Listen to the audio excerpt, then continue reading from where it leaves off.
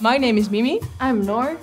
And my name is Lotte, and together we are the Sisters in Science, and we have the honor of receiving the Diversity Initiative Award.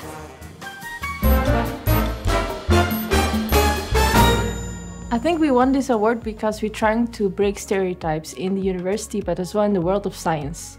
With our platform, we try to make science and the scientific world accessible to everyone. Yeah, and finally, we try to function as role models for the future generation of scientists and show them that if we can do it, they can do it. So if they can see it, they can be it. Our approach is different than other approaches because we're actually talking about what's going on in the scientific world and we're not actually communicating about science. Next to that, we're using social media platforms like Instagram or TikTok.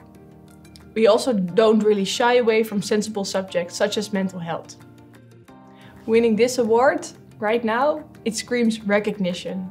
Ever since the start of Sisters in Science, we've been stunned by the response we get from the general audience. And winning it right now means that we're just at the start of a very big journey. It also means that we have an opportunity to further develop ourselves as role models, but as well to broaden our Sisters in Science account.